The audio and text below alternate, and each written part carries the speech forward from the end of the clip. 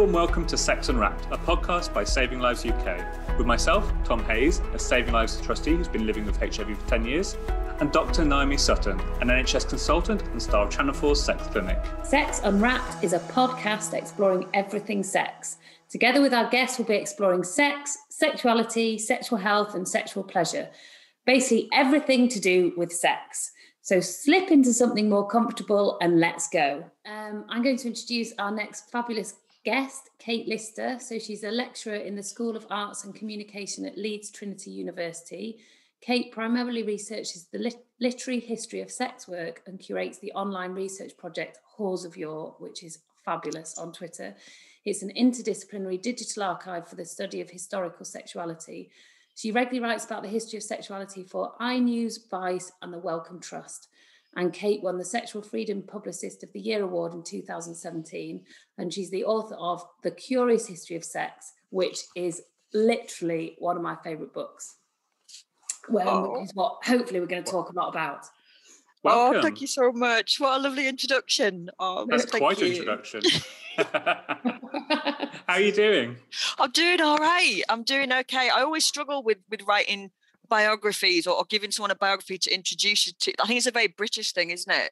Is we're not good at pushing ourselves forward. We just kind of want to go, just say, here's Kate, she's a human, she knows some stuff. Like hearing it said that by Naomi, that was really lovely. Thank you. Yeah, there's lots of things that British aren't good at. Bigging ourselves up and talking about sex.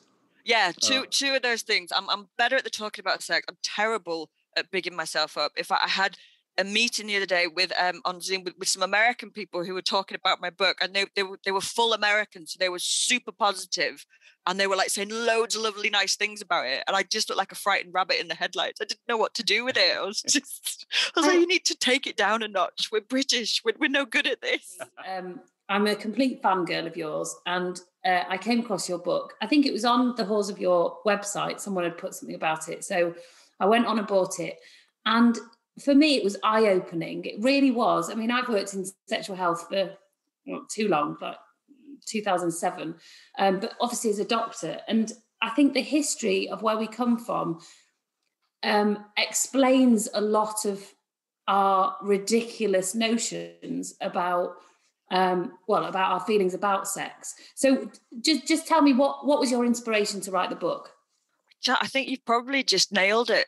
There is but that's okay, it's like when you look at the history of sex, it's such a vast subject, but whatever it is that you're looking at, so if you're looking at sexual health, the history of that will shed so much light on where we are today and how people cope with it, and stigma and treatment and all of these things, and it really informs what's going on now. It just always blows my mind when you can kind of make links like that, even though you're reading about, I don't know, like treatment of syphilis in the 17th century, is you can still see, the links, you can still see like the very human reaction to things like that. And that always blows my mind, because that makes history very alive and very important in a way that I think is absolutely crucial to studying it. It has to be relevant to today, I think. Yeah.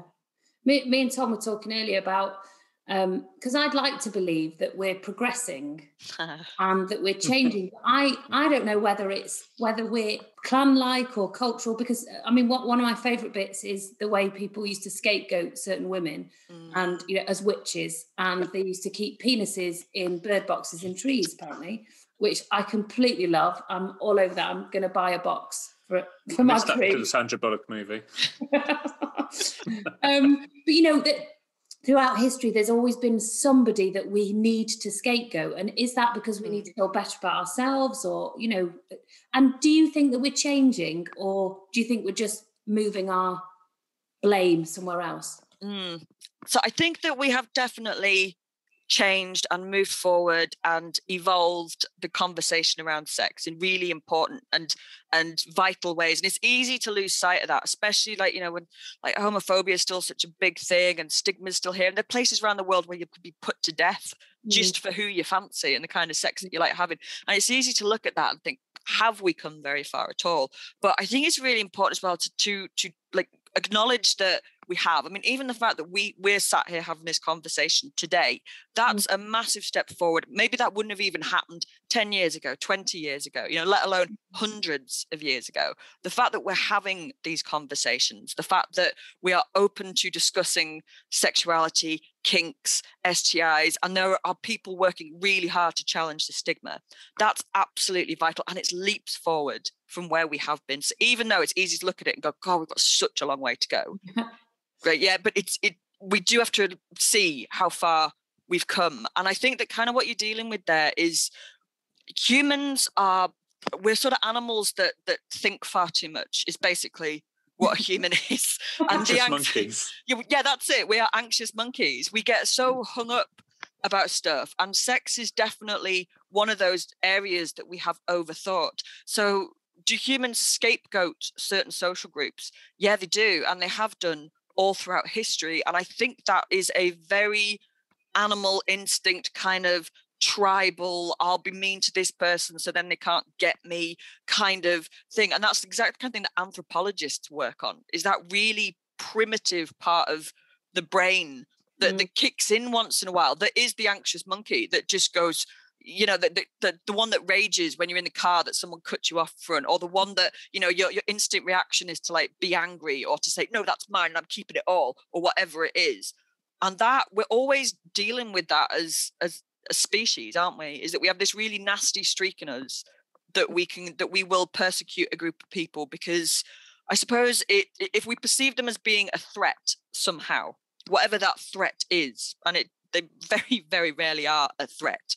But if you create that fear and stigmatize a group, it will eventually enable all kinds of violence against them. And humans have done that, unfortunately, all throughout history. And I love to think that we would stop doing that, but you only have to look around to realize, we're still doing it. I wish we weren't, but we still are. You can see, so obviously we've come a long way with LGB acceptance and so we can now get married and there are all sorts of protections in place for us, but we're doing exactly the same thing to trans people now. And it's like, we did this for the last 50 years, come on. And and that's what the study of history really shows you, is this cyclical thing, is that even within, it doesn't even have to be hundreds of years, like a decade, of how radically attitudes shift. It wasn't that long ago that gay people were being called pedophiles who were a threat to our children, who were going to attack people, who were, that they were a threat to heterosexual and institutional. And it's the same narratives, it's the same stuff that's now being trotted out again to stigmatize trans people, this kind of imaginary trans boogeyman that's going to haunt toilets and attack random women, and it's the same narrative that's now being projected onto. It's so unimaginative as well. I know, come up with something better. Like we could, like at least like they're supernatural, or they're gonna, they got fangs or something. Let's raise the level of ridiculousness. Let's try. I still find it fascinating that people are so bothered about what other people are doing in their bedroom. Yeah, that always blows my mind, that one of just like, but this group of people, they're not affecting you. They have zero impact on your life or who you choose to fancy or who you want to choose to. Just because this guy, why is his sex life anything to do with you? But it's a weird thing, is that people assume ownership of it. Like they think that it affects them. And I can never quite unpick what that is that why they feel entitled. But it's the same thing with a lot of things, like fat shaming, for example, that we get into a lot, but you actually sort of like push a pause on that and go, but like, what business is it of yours? Even if we could absolutely conclusively prove that being overweight means that you're horrendously unhealthy and all that stuff, it's still none of your business. They're not coming to your house and eating your food, No, leave them be. I have a friend who worked as a big, beautiful woman escort. She made a lot of money, and she'd just say, "Look, unless you're buying my food or I'm sitting on your face, it is none of your business how big I am." It's just, that's it. But it's weird that we do that, is that we feel entitled to comment and get angry about other people's lifestyles that have zero impact on us. They have nothing to do. Like, as long as everybody's consenting and everyone's nothing to do with us, but it can really rile people up. It's a threat somehow, isn't it? Well, yeah, it's kind. I think it's kind of a threat, or also it's just almost a morbid fascination. So it's kind of what, we all like watching murder things. Yes. Actually. Yeah, no one wants to be murdered or actually ever be in that situation, but it's almost this, put anything about sex or murder or death or something really awful, and we're all just fascinated, aren't we? Yep, endlessly fascinated. And I think as well that there's a lot of research that goes on to this about like how humans act as a group and how they sort of basically police themselves when it comes to social norms, like who tells us what to do. Because people don't sit down and say, you must be mean about fat people, or they don't say, but it's a message that we pick up somewhere. And there's a lot of theories about where this comes from. And one of the ones that I find the most interesting is we attack people whose lifestyles deviate from what the dominant cultural message is, because we have to work to keep to that. So if the dominant cultural message is be thin, be in the gym, this is what you need to look pretty, and we all have to like when people work hard, and then you internalize the message and you effectively become the own police state for it, because we're now, that message has been so internalized that we perceive people that don't do that as a threat because, well, we're doing it. Yeah. And we attack. But that's one of the theories as why human beings police each other's behaviors and sexualities and why we do that. But I guess that maybe gives us hope that if these messages start changing, even though it will take generations, actually we can get there, I hope. I was, obviously this Sarah Everard thing about men and whatever, and it's all it's kind of just blown up, hasn't it? And it's very obvious now that women do feel vulnerable, and all women will feel vulnerable. And I love the stat. When was it? Rape within marriage became a crime in 1994. Yep. But it doesn't stop rape. Just because it's a crime doesn't stop it. But actually the fact that it was only recognised that this was wrong in 1994 it's so bizarrely shocking, I think. Yeah. Maybe the more we talk about these things and the more we, chat and challenge, then hopefully it will get better for the future generations. But this is exactly what has to happen. It is conversations that kind of drag this stuff out, make everybody have a proper look at it. And it is uncomfortable a lot of time for a lot of people. And that's why people react very defensively to it, is because, they start to think, oh, are you attacking me? I mean, rape within marriage being recognised in 1994 is just insane. But we're still in a process of understanding what sexual assault is. And one of because we still have this idea that the only thing that quote unquote counts as rape is being dragged off the street in a dark corner, battered around the head and left. So a lot of victims of sexual assault, the process that they go through with the trauma is recognizing that they have been a victim of sexual assault, because it often gets dismissed or covered up. They're like, oh, I got really drunk, and I didn't really want to, or he was just going on about it so much that I just said yes, and that's the process that we're in right now, is unpicking what actually consent means. It doesn't have to be as extreme as what a lot of people would imagine it is, and those are really important conversations to be having, and I'm glad that we're having them as well, because that's how it'll change. So you've got an incredibly popular Twitter account, Whores of Yore. I do, yeah. Which I love following, by the way. Oh, thank you. So where did the idea of Whores of Yore come from? It came from, I was researching the history of sex work. I was doing a postdoc by that point, and it was something I was getting more and more interested in. And I found this reference to a woman that was arrested in London in the 14th century who gave her name as Clarice Clatterbollocks. And I just thought that I thought that was so funny, because it's obviously an alias that she's giving, but the joke is still funny. Like 700 years, it's still funny. So I thought, I want to share this. I want to tweet things that I find, and then I thought, oh, whore rhymes with yore. I'm so clever, and so I started the feed, and then people seem to really enjoy it, and then it got bigger, and I'm really lucky that I've got the people who tend to follow the account are lovely, and they're really funny. They make me laugh every single day. The comments and stuff that they come up with on some of the stuff I post, but it just became bigger, and people were sending me stuff, and they wanted more, and it was just one of those. those things, and people just seem to like it. One of your posts in the last week made me howl. It was the etymology of the word tail juice. I don't know if you're going to explain for our listeners what tail juice is.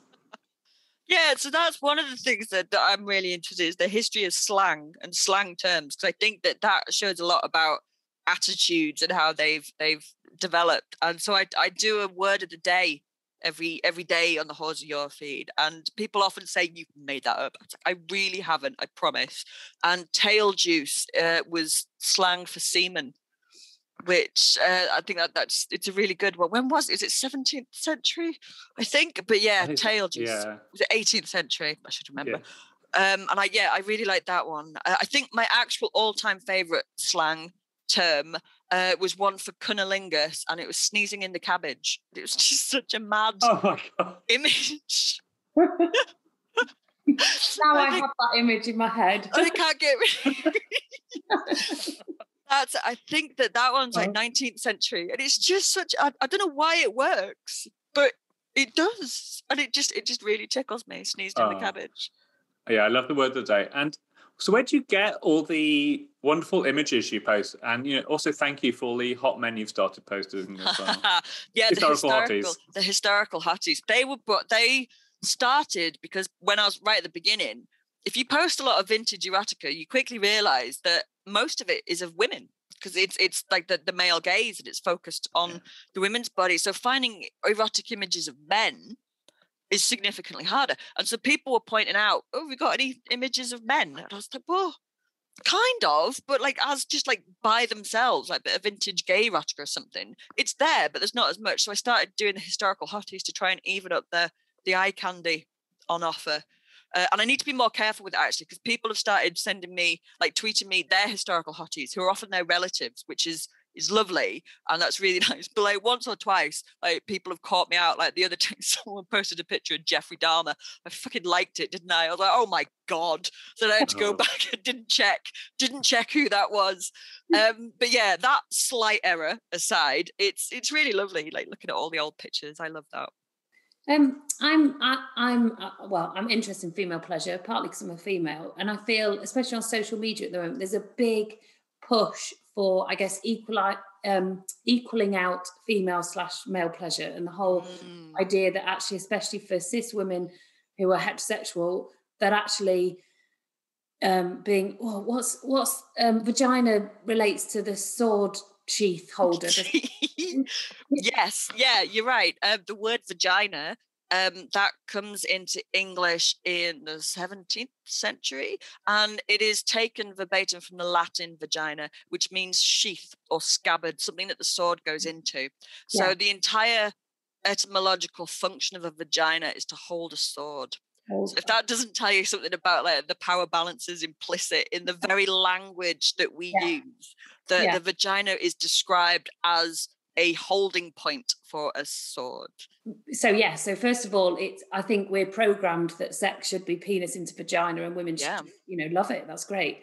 But I was interested, back in, I think it was in the Victorians, women, first of all, they weren't allowed to ride a bike because they'd go crazy with overstimulation of their vulval area, but also the removal of clitorises, which obviously still goes on today, but was happening within I guess British culture, which really shocked me. Yeah, it was. FGM is still obviously a massive issue around the world today, and I think that it's very easy for people to go, oh, but that's something that they do in those other countries. It would never happen here. Well, it did happen here. It absolutely did. I'm afraid doctors have been mangling vulvas and various parts of them for an awfully long time.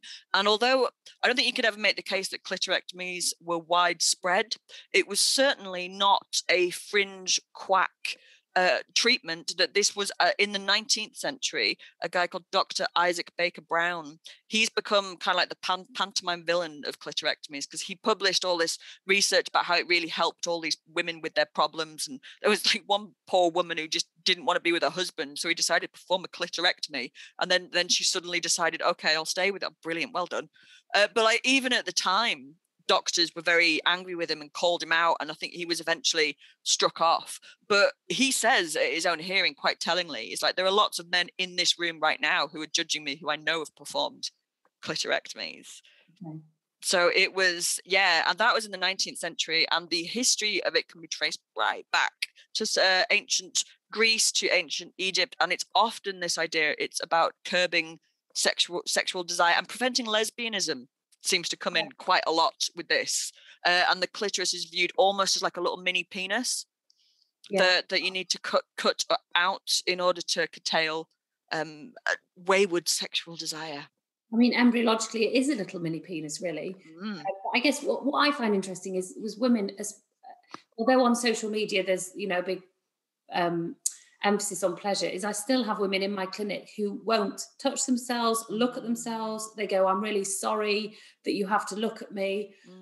And, this kind of shame and embarrassment about our own bodies, which, must derive from all these sort of cultural norms that have made us feel that we're wrong to want to have sex, or, we're wrong to want pleasure, or so again, we're fighting so many things as women. Absolutely. I mean, if you think about it, like anyone who happens to own a vulva, they're lovely things. But if like you sort of think, like nobody sits down and goes, it stinks. Actually, it's a horrible, awful, dirty thing, and nobody ever wants to be around it. Or it's very rarely people say that to you. But this is a message that you receive from a very, very young age. And if you just start to think about like, where did that come from? It comes from jokes that you first hear in the playground, perhaps. It comes from slang that alludes the vulva to fish or to meat or to, like a badly stuffed kebab or, a fish pie. None of that sounds great, does it? So like, it's, congratulations on being hilarious. But it like you start to take on this message of like, God, it smells like fish. And then like you get a little bit older and people, and if the only vulvas that you're seeing are in porn, which are like heavily waxed and stylized, and they might have had the labia trimmed back, and of course it's all very carefully edited, you'd be forgiven as an impressionable person for thinking, mine doesn't look like that. Mine doesn't look, mine's weird. And then like you start to look around and you notice things like it's got specialized cleaning equipment now that that you need. FemFresh or other brands are available, or like there's a specialist wash, or there's a specialist douche, or there's Gwyneth Paltrow steaming it over a cooking pot or whatever she was doing. Yes, like jade eggs that are sold as like detoxing the vulva, and all of this stuff comes together to reinforce the message that it's dirty, that it needs to be waterboarded before it's allowed out. It needs to be like waxed and plucked and preened and scrubbed and buffed and vajazzled and all this stuff. And all of that comes together to create shame. If anyone is listening, the vagina or the sheath is a cleaning tube. It never gets washed. And also, if there's a really great site called Labia Libraries. It's an Australian site, and there's loads of normal vulvas on show. Because I think the problem is if you're not a lesbian or you don't work in sexual health, you don't see normal vaginas. So the only access to them is porn, which, as you said, they're often, plucked, shaved, whatever. But this is a really good site for normalising what we look like. So anyone who's stressed or worried, check it out. So as a gay man, obviously I'm not that intimately involved with vaginas, but I do work for a sexual health charity. There's so much mystery around them, especially at a school age and teenage age. It's not really discussed, it's not really talked about. And then you end up with those slang sort of silly phrases in the playground.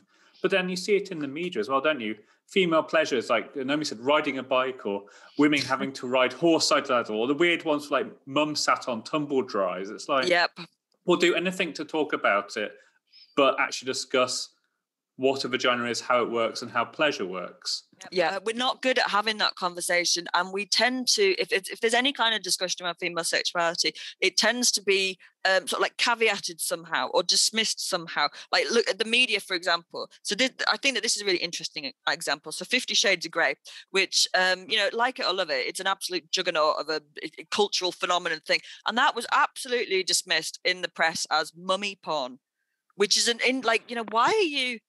That's just a strange thing to say, and it somehow like takes away from it, and it others it, and it makes it silly. somehow, you know, and that's an interesting thing of how we reacted to that, or that it's mummy porn, you know. Yeah, and what is mummy? What is mummy porn? Why shouldn't mummy have porn? Let mummy have porn, for goodness sake. And also, we get better with age, women. We become more sexually confident. You know, we know how our bodies work better. Yep. So, you know, go mummies. Go mummies, absolutely. Another topic you talk about a lot, and is one of my favourite topics, is sex work. As a charity, Saving Lives are very strongly behind the Decriminalise Now movement and supporting sex workers in conducting their work, which is vital and should be legal, and to get the support they need by financial, sexual health, mental health. In recent years, I mean, it's been the case for a long time, but even more so in recent years, with the sort of birth of platforms like OnlyFans and Just for Fans, it's kind of been a widening of the gap between porn and content creation sex work, which is kind of seen as all right and okay and like good for you, and the sort of in-person sex work, so working in brothels, working streets, being an escort, which is, feels like it's just as stigmatized as it always was. Yeah. Why do you think one arm of sex work is now almost completely palatable to society and the other one is just as stigmatized as ever? What you address now is something that sex workers themselves refer to as the whorearchy, which I really like, which is this constant, because it's an internalized form of stigma, is that we still have this idea. I mean, if you think about the word prostitute, if I say the word prostitute, images come to your mind because of the social conditioning that we've all received. And they probably won't be very positive. It's what you've seen in the media. You might think like out on the street, drugs, trafficking, violence, all of these things, and none of which are true, although that can be an experience of sex work. But it's so stigmatized that what you're seeing there is this kind of internalized stigma where people want to distance themselves all the time from what this kind of stereotyped prostitute figure. And that results in certain types of sex work being more socially palatable and acceptable. And that's not new. We've done that all throughout history. So when you're looking at the fabulously glamorous courtesans who were often the real power behind the throne in medieval or early modern Europe, like these women were celebrities in their own right. And not only were they respected, but it was aspirational. You would want that job. And yet the women working on the street and in the brothels were still heavily stigmatized and legislated against and brutalized. And we're still doing that today. And I think that class actually has an awful lot to do with it. So the one thing that you get when you talk about street sex work or maybe even brothel sex work is it tends to be of a demographic that is that they're not earning as much money as these kind of, you know, oh, I'm on OnlyFans and I'm earning 35 grand a day, whatever it is. And I think that comes into it a lot, actually. The kind of message behind it seems to be, as long as you're having sex with rich people, it's fine. Yeah. You know, and that's very true. There's this often people on OnlyFans, they don't even view it as sex work, which is a weird thing. That's how heavily internalized we've got. Or people that are using sugar baby sites, they wouldn't necessarily see that as sex work, but it is. And that's another conversation that we need to have, is bringing all these people back in, because one of the best way that we could get to challenge this is to understand how widespread and prevalent it is. It would be amazing, wouldn't it, if everyone who's ever done any kind of sex work could be open about it. I think that would change our attitudes overnight.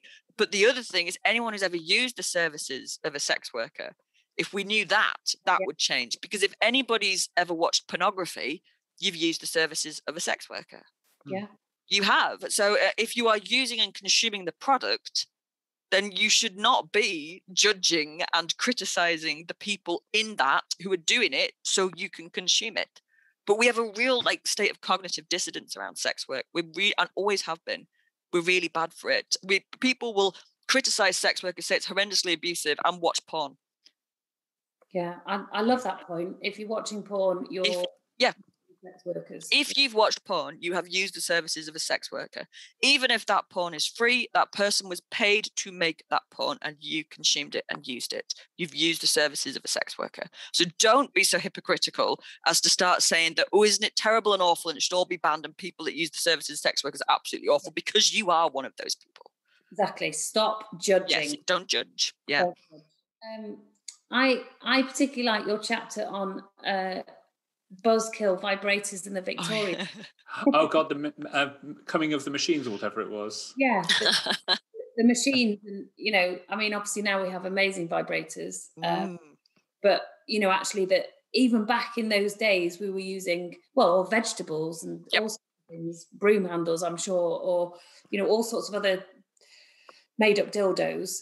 When did that all start happening? It's fun. Like, what we have this kind of weird sort of attitude around people having sex in the past. It's just that almost that we think, well, they weren't having sex in the past, which is obviously insane because we are the living product that people were most definitely having sex. But what we're really not good at recognizing is kinky sex is not new. Having sex for a lot of fun is not new. Having threesomes, oral sex, anal sex, vaginal sex, sex toys, none of that is new. We've been doing it for a very, very long time. And sex toys have been around as long as people have been able to make sex toys. They have found stone phalluses that are 36,000 years old that may well have been early sex toys. But there's reference to sex toys in some of the earliest writings that we've got. They're normally disparaging. They're normally talking about women who have to get themselves off with a vegetable. But, you know, when you get into the early modern period, there's really like detailed descriptions of the sex toys that people are using. They're made of leather, or they might be some of them made of wood. I hope that they're varnished well. But some of them are ivory, and people have been doing this for a really long time. Yeah. Of course they have. Of course they have. Yeah. And, you know, I don't think sexuality or what we want to do with our bodies has probably changed at all, because we've all got urges. It's just, I guess maybe we're a bit more, well, we're talking more about it and we're a bit more accepting. But I mean, you know, even if you look at the most 7 top fantasies, it's the same. It's the same. Everybody, you know, everyone fantasizes about the same kind of things in the majority of the time. So it does make sense, doesn't it? We're not suddenly evolved to love a machine. I mean, sex has remained fairly consistent, however you like it, since the dawn of time. What changes is the technology that allows us to have sex, that often people can think, oh God, we're all going to hell in a handbasket now, not like the good old days. So things like sex robots. So the technology is new, but the need for a sex doll to have sex with an inanimate object is not new at all. That can be traced right the way back to ancient Greece and Rome, and the story of Pygmalion, and, you know, creating a beautiful woman out of a statue, and all of these that men want to have sex with. None of this is new. How we actually go about it and express it is new, but not the actual urges themselves. No. And hopefully maybe we're becoming more accepting then as time goes on, because, you know. I think we are. I think if you look at jokes, like one of the questions that I get asked a lot is, was there any period in time that they'd kind of got it right? That it was like a sexual utopia and everyone was just dancing around, having sex with whoever they wanted, around a bonfire in the nip or whatever it is. And I think the answer to that is the most sexually liberated time is our own, actually, in this culture, in our own. And I say that well aware of all the issues that we have, as you are, and as are all the people listening to this. But we are now at a point, I think, where we are more aware, we are more tolerant, we are more prepared to listen and to create space to have these discussions and conversations and allow people to explore sexuality. And even though it's often still heavily stigmatized, and even though there's still lots of issues, I think that we're closer now than we have been ever.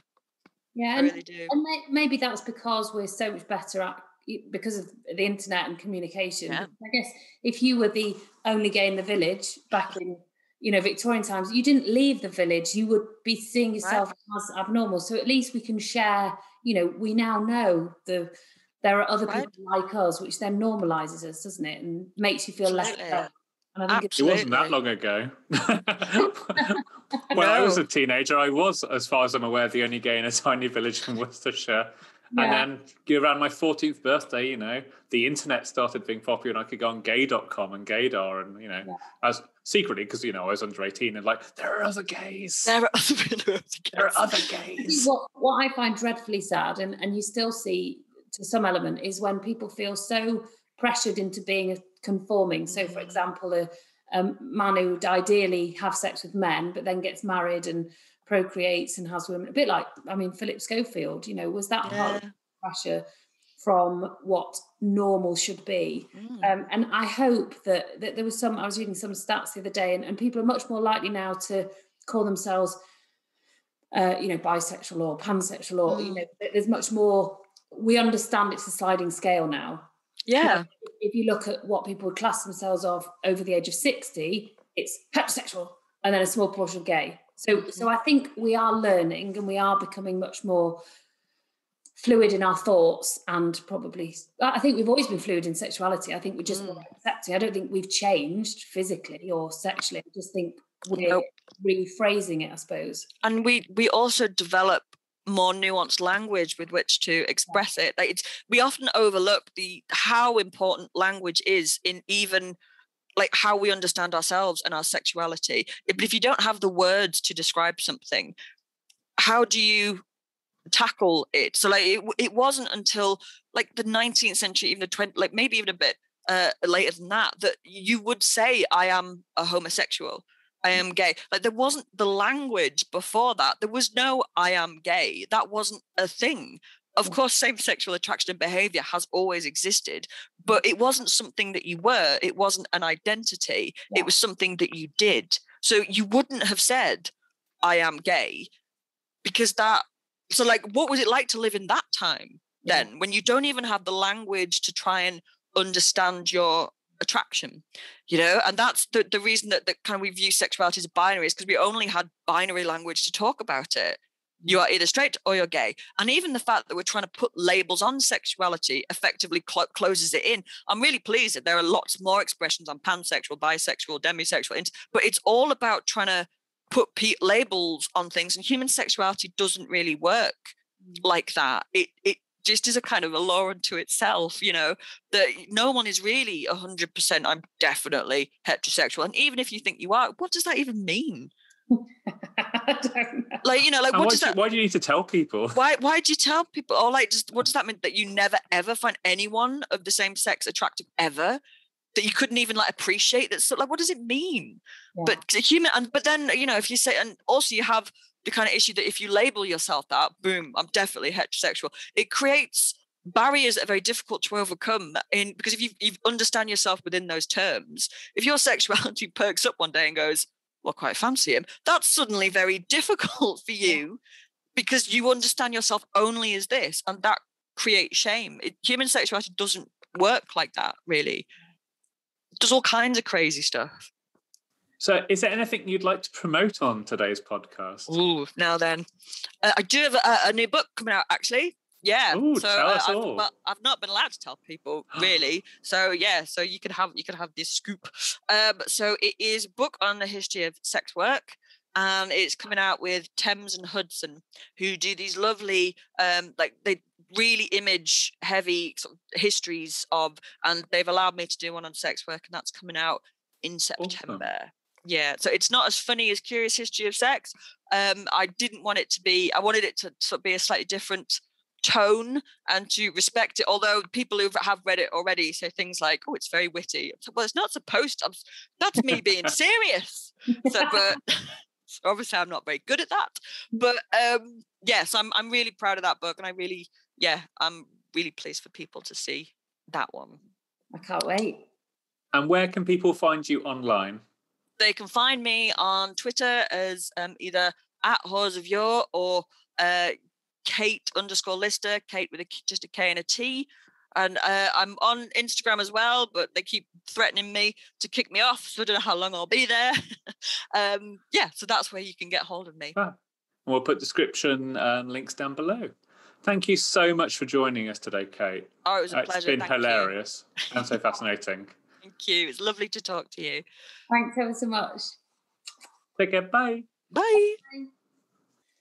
So that's today's show. Thank you for listening to Sex Unwrapped, a podcast by Saving Lives UK. Please remember to subscribe to us on Apple Podcasts or Spotify, SoundCloud, or wherever you get your podcasts.